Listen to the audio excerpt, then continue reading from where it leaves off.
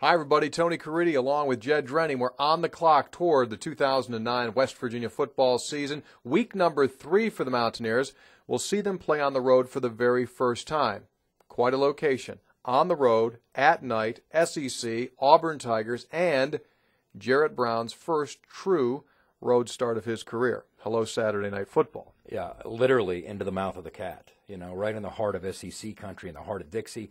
Tony, you and I were talking about this. The last time a Mountaineer made his first road start, debuted on the road in a venue comparable to this. The two we could come up with were Major Harris in 1987 at the Horseshoe against Ohio State, and then, of course, Hostetler in 1982 at Norman against Oklahoma. It's a tough place to play, the 6th largest venue in college football. What do you need to say? Jordan-Hare Stadium. So you know that as a new starting quarterback, he's been around the horn a few times, but he hasn't been the guy during an entire offseason, during an entire camp, and now this will be his first time being the guy on the road.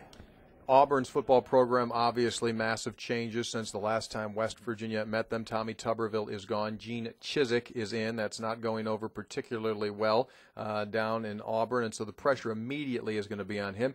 You did a little research, and it shows that first-year coaches at Auburn don't necessarily do real well. No, they don't. It was very revealing. First of all, I wanted to ask myself, well, how well did Tuberville do his first season there? I went back and looked, and he was 5-6.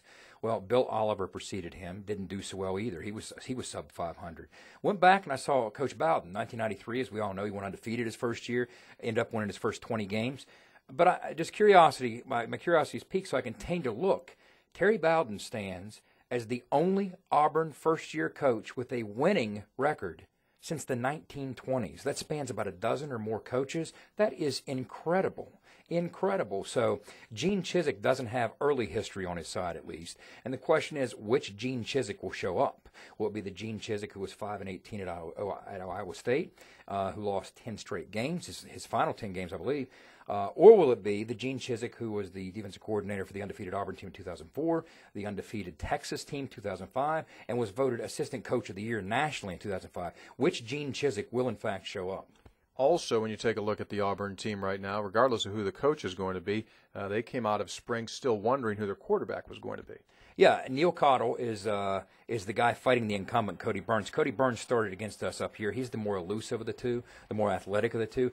Cottle put up the better numbers in the spring, but as everybody knows, the best job in town is to be the backup quarterback, so right now he's the popular favorite. But when you look back to how that game played out last year, it was a pretty tight matchup, and a lot of people forgot that just because of the end result being 34-17. There was a point in that game, Auburn went up 17-3 in the second quarter. Immediately after that, they recovered an onside kick and got the ball around midfield.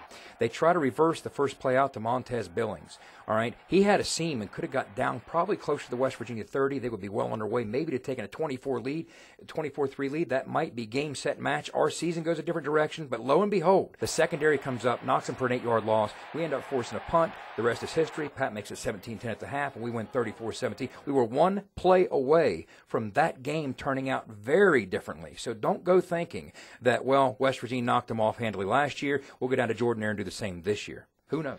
Absolutely. It's going to be a huge, huge test for the Mountaineers. It will be game 3 of the season, and, of course, as we said, the first road game. That's a 3-game wrap so far on the Mountaineers. Thanks for being with us, along with Jed Drenning.